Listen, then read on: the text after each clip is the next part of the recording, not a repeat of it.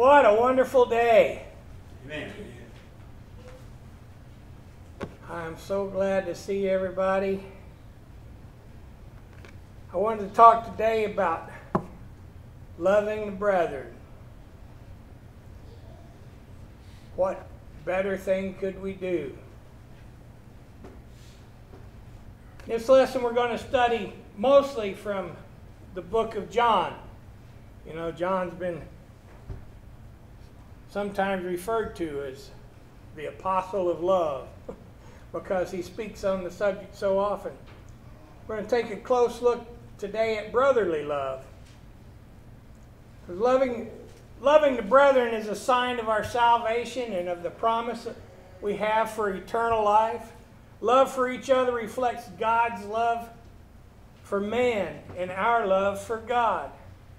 Love is sometimes a sacrifice that must be made when necessary. Sometimes we have to make ourselves love our brothers. Love is a work that must be done. We must share the love. Not like the hippies did, but like God would have us share our love. Okay? Love provides an assurance of our salvation and of our working knowledge of God's truth. Comes through love.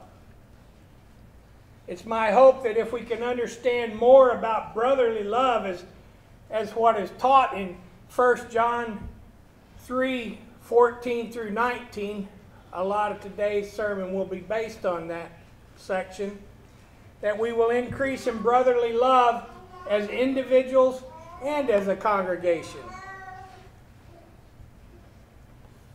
We'll read through that right quick.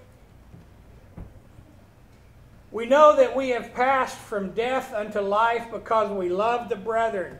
He that loveth not his brother abideth in death. Whosoever hateth his brother is a murderer. And ye know that no murderer hath eternal life abiding in him. Hereby perceive we the love of God, because he laid down his life for us. And we ought to lay down our lives for the brethren. We need to be ready to do that.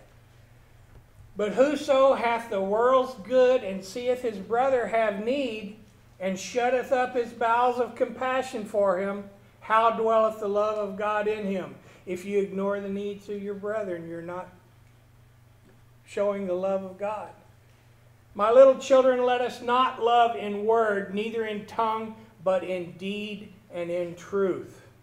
So it's not just enough to love from afar. We need to be involved with each other and love each other and help along the way.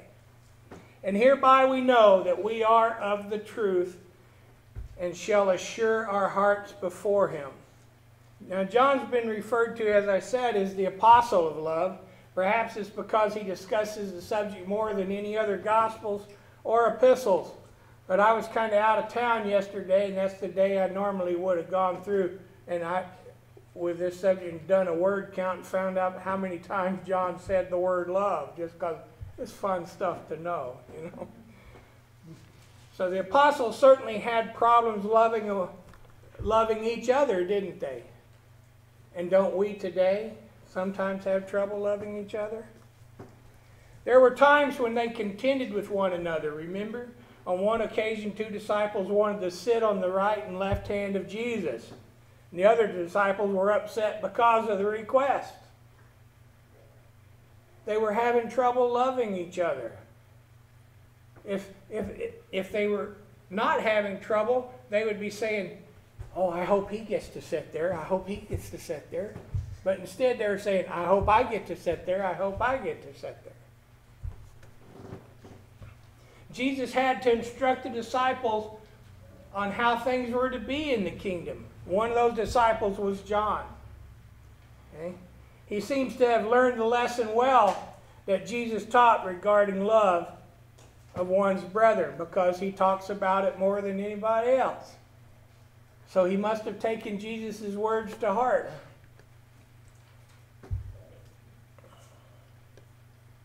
Well, that's the first time that's happened in a So loving the brethren is a sign of our salvation, okay, and of our promise of eternal life. So if you didn't get a chance to read along with us, remember, write those verses down and go back over them. John 3:14 and 15 says, we know that we have passed from death unto life because we love the brethren. He that loveth not his brother abideth in death. Remember? Whosoever hateth his brother is a murderer. Who's he murdering when he hates his brother? He's murdering himself. When we keep Jesus' commandments, we can know that we abide in him and he is in us, because if we love him, we'll do as he asks, right? So if he abides in us, then we love him and we're going to do what he asks us to do. He tells us in 1 John 3:23 and 24, and this is his commandment, that we should believe in the name of the Son Jesus Christ and love one another as he gave us excuse me. Where did I get lost? As he gave us commandment, and he that keepeth his commandments dwelleth in him, right? And he in him. And hereby we know that he abideth in us by the Spirit which he hath given us. Okay? Too many commandments in those verses. When we love one another, we know that God abides in us. In 1 John 4:12 it says, no man has seen God at any time. If we love one another, God dwelleth in us. Okay? And his love is perfected in us. When God abides in us, he can know that we have salvation and eternal life. Okay?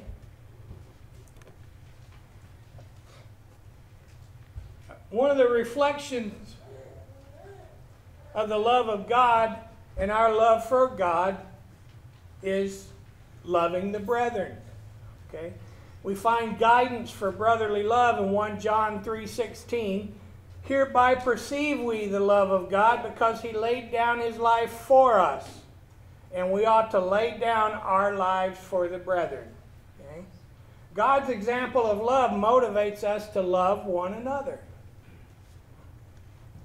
Let's take a look at what John had to say in 1 John 4:7 through 11. Beloved, let us love one another, okay? For love is of God. And everyone that loveth is born of God and knoweth God. You can't know God if you don't love. Because if you know God, you love. Okay? He that loveth not knoweth not God, for God is love. And this was, and verse 9 says, in this was manifested the love of God toward us, because that God sent his only begotten Son into the world, that we might love through him. Herein is love, not that we loved God, but that he loved us. Why? We may never know. And sent his Son to be the propitiation for our sins. Beloved, if God so loved us, we ought also to love one another. Verse 10, herein is love, that not that we loved God, but that he loved us. I like that. Propitiation. I use that verse as often as I can, just so I can say propitiation. And you guys will know that I do not stumble over every word that I say, just about every other one. If we can't show our love for our brother, we're not showing our love for God either. It's just that simple. 1 John 4:20 and 21 says, if a man say, I love God, and he hateth his brother, he is a liar. For he that loveth not his brother whom he hath seen, how can he love God whom he hath not seen? Okay. And this commandment we have from him, that he who loveth God love his brother also. We should never try to undercut our brethren with biting words or actions while professing that we have great love for God. because it just don't work that way. Jesus displayed his love for his fellow man as well and expects us to follow his example. Look to Jesus. If you need to know how to love somebody, how to treat somebody, how did Jesus do it? Remember all the little, what would Jesus do? Bracelets they used to have all the time? We need to think about that. What would Jesus do? In John 15, 12 through 13, this is my commandment, that you love one another as I have loved you. Greater love hath no man than this, that a man lay down his life for his friend. So not only are we not to attack our brothers, we are to defend our brothers and put our lives in place of theirs, if that's how it has to be. God's example through Jesus motivates us to love one another. Paul also supports the need for loving our brothers in 1 Thessalonians 4:9. But as touching brotherly love, ye need not that I write unto you, for ye yourselves are taught of God to love one another. Paul reminds the Thessalonians of that. Love one another. So love is a sacrifice, and sometimes that sacrifice must be made when necessary. 1 John 3:17, I'll take you back there. But whoso hath the world's good, and seeth his brother have need, and shutteth up his bowels of compassion for him, how dwelleth the love of God in him?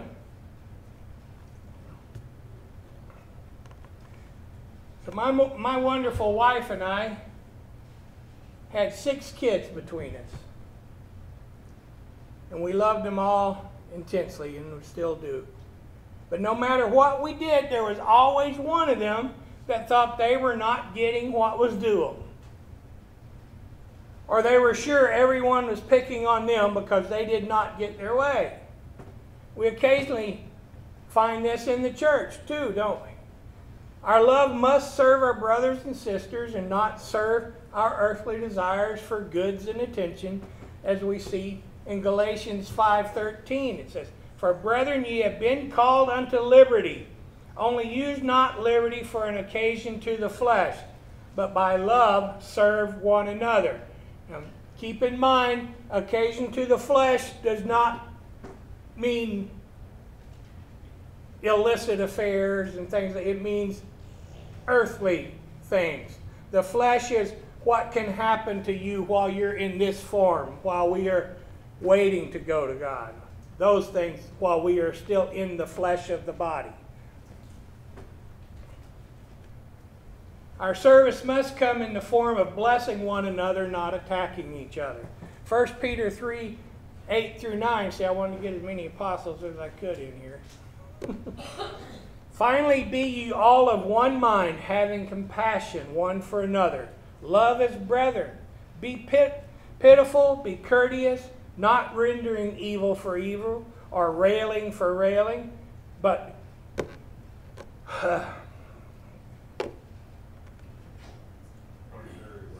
yeah, see? I can get propitiation. Contrariwise, blessing, knowing that ye are thereunto called, that ye should inherit a blessing. Okay, we're called to love. Peter says it, Paul says it, John says it, and John says it, and John says it. That means we won't cause a stumbling block for our brothers. 1 John 2:10 through 11 says, He that loveth his brother abideth in the light, and there is none occasion of stumbling in him. But he that hateth his brother is in darkness, and walks in darkness, and knoweth not whither he goeth, because that darkness has blinded his eyes. If we're supposed to lay down our lives for our brothers, then certainly we can sacrifice lesser things for them as well. It should be easier to give up the lesser things for our brothers if we're willing to die for them. Love is a work that must be done. And remember John 3:18, it says, My little children, let us not love in word, neither in tongue, but in deed and in truth. Loving your brother isn't an optional matter. It is a requirement. John 15:17 says, "These things I command you, that ye love one another." We must love one another fervently, diligently, with effort. We must take the effort to love one another. And it's like I said, you can't just, oh yeah, I love all those people. You need to be active in the lives of the fellowship, showing your love for one another. Look for opportunity to show your love to your brother.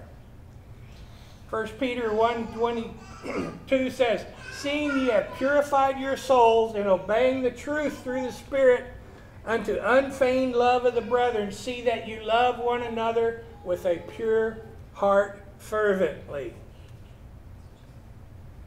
This was exemplified for us in a letter Paul wrote to Philemon.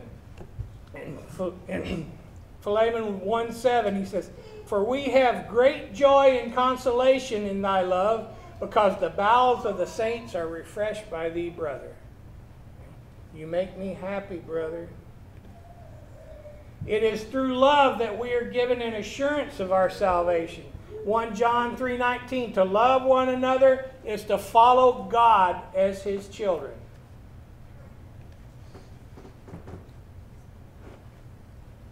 Take a quick look at Ephesians 4:31 and 32. It says, "Let all bitterness and wrath and anger and clamor and evil speaking be put away from you with all malice.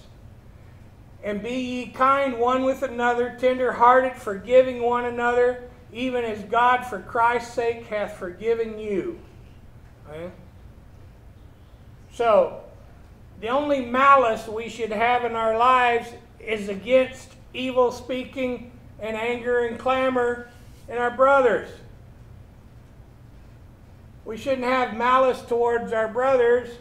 We should have malice towards evil speaking, anger, clamor, wrath, all bitterness. Okay? You've heard me many times say it's hard to be sad when we count our blessings. And it is. If you're holding grudges and can't help but point out a brother's faults, then maybe it's time you look at how they bless the church. Okay? If somebody stepped in front of me on the way to the water fountain and I get mad at them about that, I need to tell myself, well, he was probably thirsty from praying. You know, I need to look at what that person does for the church. I need to look at him as a brother and how we share this love. And guess what? I won't have time to be mad at him anymore. Because I can find a lot more that every person out here does for this church, for this fellowship, for each other, than anything they've ever done that might have slighted me or wronged me. Or, you know, I didn't want to ride that lawnmower when we mowed the lawn. I wanted to ride the other lawnmower. Well, so, isn't it great that he's here mowing the lawn? There's always much more good that we can find in these, especially in the brotherhood. So focus on that, just like counting your blessings. You know?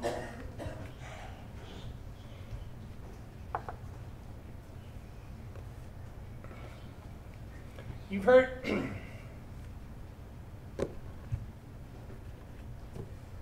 so if we're, you know, as we count those good things, we'll begin to put those other things behind us and they'll be lost. If we're mad at the leadership, just count all the good that they've done and continue to do for this church. You know, elders kind of sometimes get to be targets because they're elders and they know that when they take the job that they'll be the targets. You know, it's kind of the old buck stops here kind of thing, right? But the thing is, if I'm upset because an elder made a decision that I didn't quite like, somebody in the leadership made a decision that I didn't like, well, once again, look at all the decisions they've made that I do like. Look at the wonderful place we're going and how well the money's managed and all of that stuff. Then we can put all those grudges behind us because we know they don't amount to a hill of beans compared to what these guys are going through every day to provide a good home for God. We should speak in love, not anger, always. Anger. These long words, you know. Anger is the devil's tool. Love is a work of God, always. If the devil can get you angry, he can make you throw your soul away. It's just that easy. He will lead you astray, following that anger, almost like you were addicted to a drug. And before you know it, all you ever are is angry.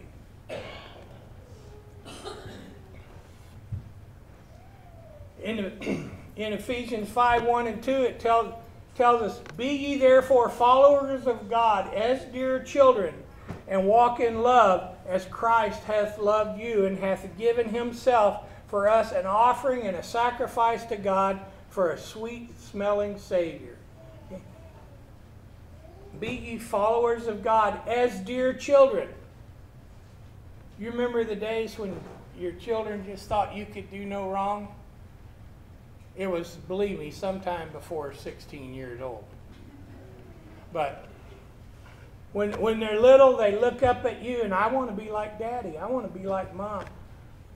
They see you do something, and they try to copy it. Remember those days? That's how we're supposed to worship God. I want to be like Jesus. I want to be that special, loving heart. We should be as children. We should love as children before they turn 16. When we love as God loved us, we can hold in regard our salvation. 1 John 4:16-17 says, we have known and believed the love God hath to us. God is love, and he that dwelleth in love dwelleth in God, and God in him. Herein is our love made perfect, that we may have boldness in the day of judgment. Because as he is, so are we in this world. We are God's representative, and we should be representing God with the love that he gave to us, so that other people want that love also. You know, the thing that drives people to join gangs is a feeling of family that they get by belonging to something. Okay? The same thing causes people to join clubs. The same thing makes people want to play football, makes people want to be in the band, whatever. They want that feeling of belonging to something. Well, we want them to want to belong to us. All right? We want them to belong to God so that they may know the love that we know. And we want to give them that feeling of family that carries on day after day.